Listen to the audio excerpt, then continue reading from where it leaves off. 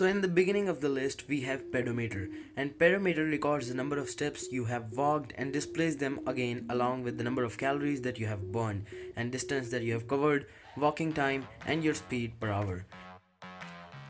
It is easy to use. Once you push the start button, all you have to do is hold your smartphone as you always do and walk. Of course, it will continue to automatically record your steps even if you put it in your bag or your pocket.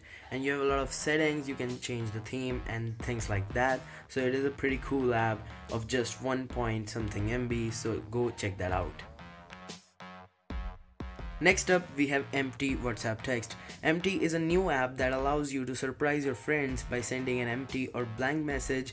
As you all know that we cannot send empty messages in WhatsApp, but with Empty you can do it pretty easily.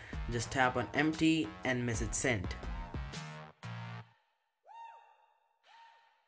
And then at the third number we have PicSafe Photo Editor, and this is the lighter version that we are using, and you just have to select the picture, then you select the resolution you want to edit the picture in, and you have several effects. You can also control things like contrast, temperature and other things like that, saturation, hue also, and you also have some cool effects like spotlight, distortion and other features like that. You just have to make a cutout and just tap on the check over there and the thing is done.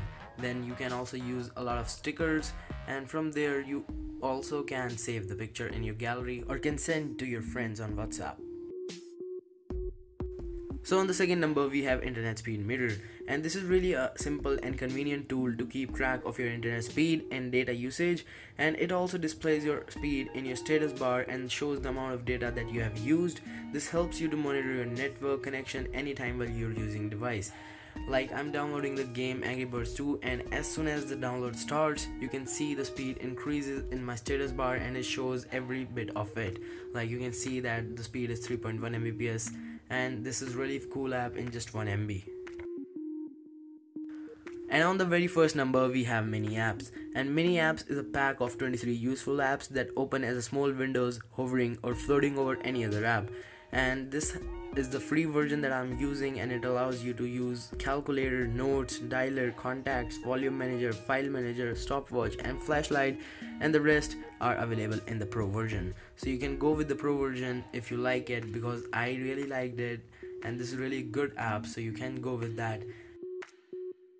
So this was my list of best apps under 1 MB or just about 1 MB. So if you disagree with me, do let me know what apps you want me to include in the next list. And if you liked it, then make sure you hit the like button and don't forget to subscribe to the channel. This was Shubham Ahuja signing off.